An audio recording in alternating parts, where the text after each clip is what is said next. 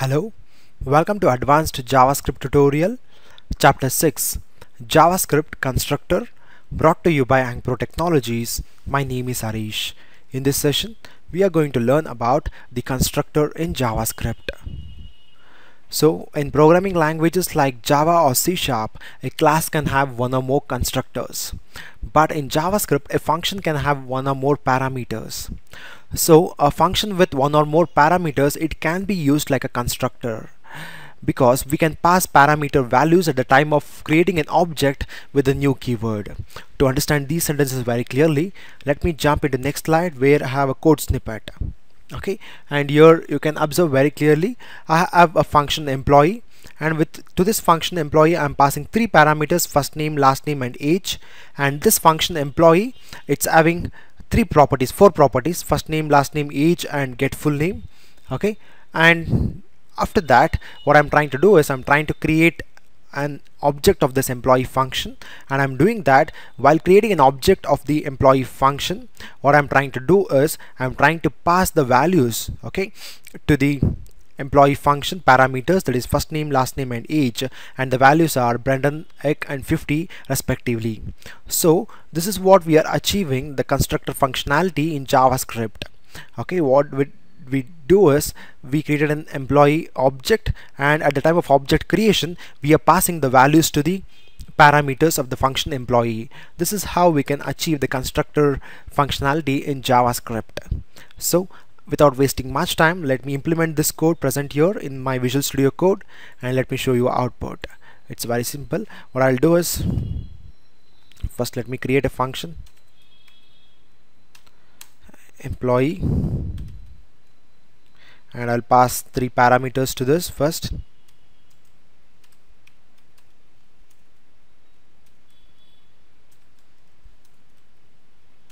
it's first name,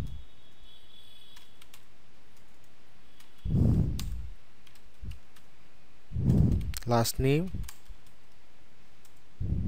age,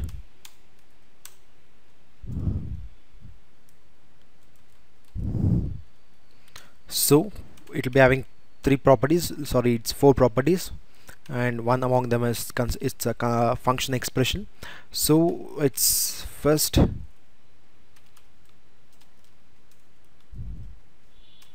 name, and to this I'm attaching this property. So let me copy and paste.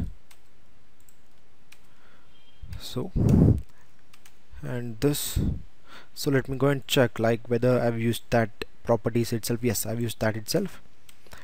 So after that what I need to do is this dot last name is equal to this last name, and this dot age is equal to fine. And after that what I'm trying to do here is I'm trying to attach one function expression, that is get full name function. Okay, what this function is going to do, it's going to return the properties values. It's a last name, so it has to go with the first name, sorry, then end up with this. So here what I'll do is I'll just copy and paste it. So this is last name and this dot age. So this function is returning the values of first name, last name and age. So what I'll do right now is I'll create an object of the function employee. How can I create an object of a function employee? With the help of new keyword. So let me take the object name as employee with a smaller case e. It's new employee. So right now what I've done, I've created an object of the function employee. So at the time of object creation I can pass values to these parameters. So the value for the first name will be Brendan, and it will be Ek, and the value is 50 for each. Okay, now what I'll do is I'll try to invoke this function get full name with the help of employee object, employee dot get full name. So what I'll do is I'll pass this to an alert function such that we'll get the output in pop-up window. So the important thing you have to understand here is we can achieve we can achieve the constructor concept in JavaScript with the help of a function. Like when we create an object of a function, at the time we can pass values to the parameters. That's what exactly the constructor does in other languages, and that functionality we are achieving in JavaScript. Okay, that's the intention of this session. Now when I do Ctrl S, I'll go to the folder where I've saved this page, double click on that. So I'll get the output as Brendan, Egg and 50. Okay, you can observe very clearly Brendan, Egg and 50. This is what we learned in this session, like how can we with the help of function we can achieve the constructor concept in JavaScript. And I have left with one thing, that is this sentence present here: parameter will be assigned to a property. Okay, if parameter value is not passed while creating an object using new, then they will be undefined. In this sense, here I have a parameter first name. This parameter is attached to a property first name.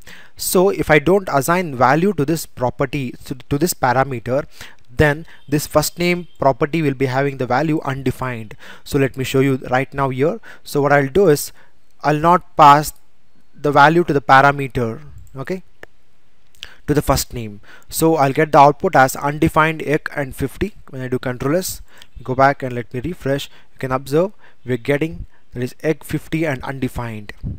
Okay, so undefined is pushed to the last. Why? Because it will first display the values of the parameters which is attached, and at last it will checks like the parameters which don't have value, so it will tell like this particular value is not having the value, particular parameter is not having the value, so it will provide you the output as undefined. In the sense, if you don't attach a value to the parameter, then the property will hold the value as undefined. Okay, that's the meaning of this sentence. It's very simple. Suppose now what I'll do is, let me show you very clearly.